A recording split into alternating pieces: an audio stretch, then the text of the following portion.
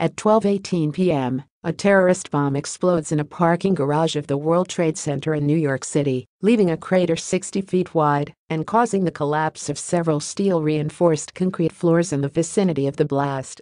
Although the terrorist bomb failed to critically damage the main structure of the skyscrapers, 6 people were killed and more than 1,000 were injured.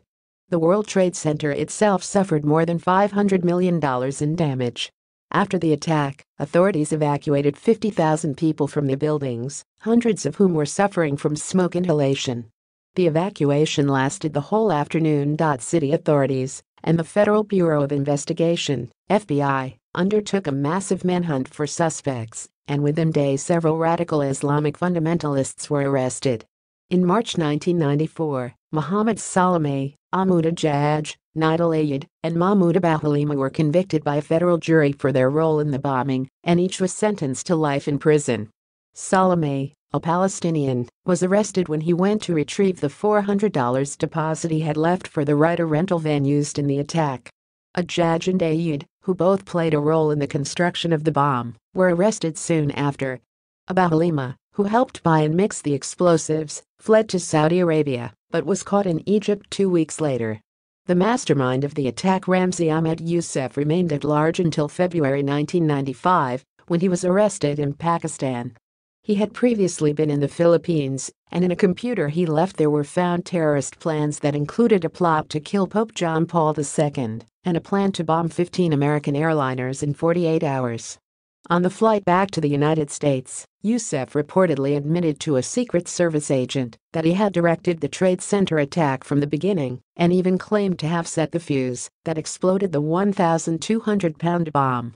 His only regret, the agent quoted Youssef saying, was that the 110-story tower did not collapse into its twin as planned, a catastrophe that would have caused thousands of deaths. Ayed Ismail, who drove the Ryder van into the parking garage below the World Trade Center, was captured in Jordan that year and taken back to New York. All the men implicated had ties to Sheikh Omar Abdul Rahman, a radical Egyptian religious leader who operated out of Jersey City, New Jersey, located just across the Hudson River from Manhattan. In 1995, Rahman and 10 followers were convicted of conspiring to blow up the United Nations headquarters and other New York landmarks. Prosecutors argued that the World Trade Center attack was part of that conspiracy, though little clearer evidence of this charge was presented. In November 1997, Youssef and Ismail were convicted in a courtroom only a few blocks away from the Twin Towers and subsequently sentenced to life in prison without the possibility of parole.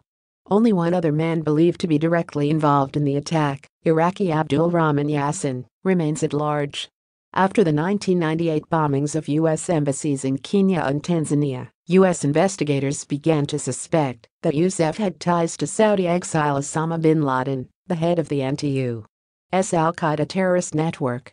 Whether bin Laden was in fact involved in the 1993 Twin Tower attacks has not been determined, but on September 11, 2001, 2 groups of al-Qaeda terrorists finished the job begun by Youssef, crashing 2 hijacked airliners into the north and south tower of the World Trade Center.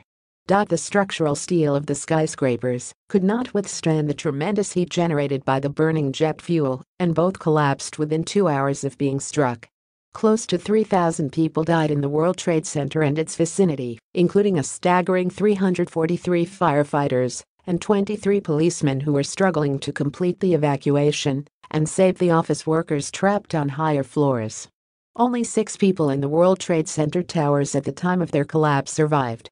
Almost 10,000 other people were treated for injuries, many severe.